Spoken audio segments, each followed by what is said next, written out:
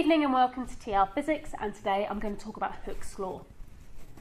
Now, Hooke was a physicist who was looking at springs and how the force you would apply to them and the relationship between the force that you apply to them and the extension that they would extend or compress. And so what he did is he looked at how much extension you had for how much force you put on. And what I've done here is I have drawn the graph to show Hooke's law. Now, the definition of Hooke's law is that the force is proportional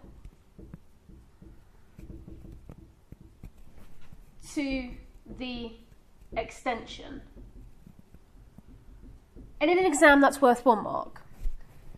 This is the bit that people tend to forget, and it's the important bit.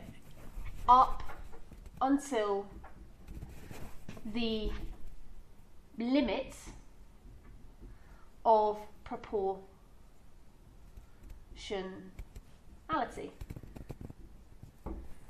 And what I mean by that is that up to the point where the line isn't proportional to each other, and what I mean by that is a straight line, Hooke's law is obeyed. So this bit here is the limit of proportionality. It's sometimes called the elastic limit.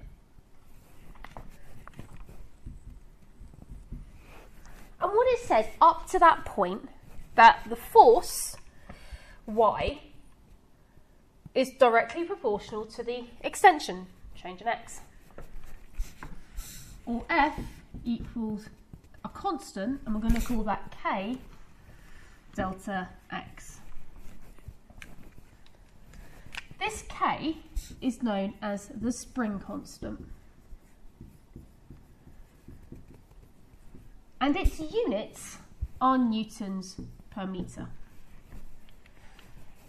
The bigger the spring constant, the steeper the line. So this one here has a larger spring constant than this one. This means I require a lot of force to change its extension. A higher spring constant means a stiffer spring.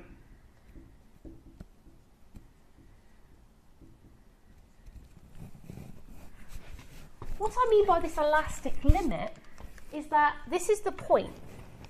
If I put more force than this, the spring will not go back to its original position. It will behave plastically. So this bit here is elastic, and up here is plastic. And what plastic means is like plastics. They are materials that don't go back to the original shape. So think of like a favourite jumper or a hoodie or whatever, and on the sleeves, you can keep stretching it, but if you apply too much force to it, eventually it won't go back to its original shape and it's deformed. We call that plastic deformation.